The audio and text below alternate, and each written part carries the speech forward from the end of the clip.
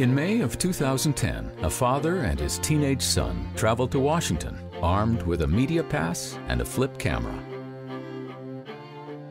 Little did they know they were about to change not only their own lives, but send a ripple across the country, and indeed the world. The place, the Jewish Heritage Celebration on the White House lawn. The players, David Nesenoff, rabbi, blogger, filmmaker.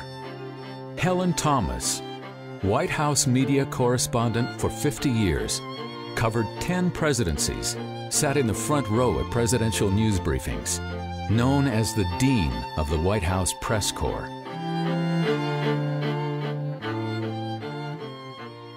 Any comments on Israel? We're asking everybody today. Any comments Tell them on to Israel? get the hell out of Palestine. Ooh. Any better comments than that? Helen is one. Remember, these people are occupied, and it's their land. It's not German, it's not Poland. So where should they go? What should they do? They go home. Where's the home? Poland.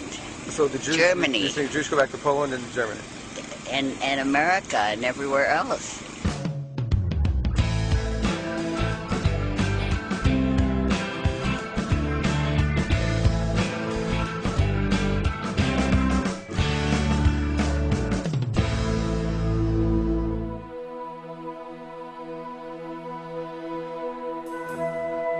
Anti-Israel sentiments in Washington are not unusual, but Helen Thomas's blatantly anti-Semitic remarks sent the video into a viral spin. Viewed by millions worldwide and picked up by national networks, her comments drew rebuke from President Obama. The comments were offensive. Robert Gibbs. Those remarks were offensive and reprehensible. And other leading political figures. Helen Thomas, the Dean of the White House Press Corps, left the White House this week. Helen Thomas was forced to retire. David Nesenoff was thrust into the spotlight and received 25,000 pieces of hate mail.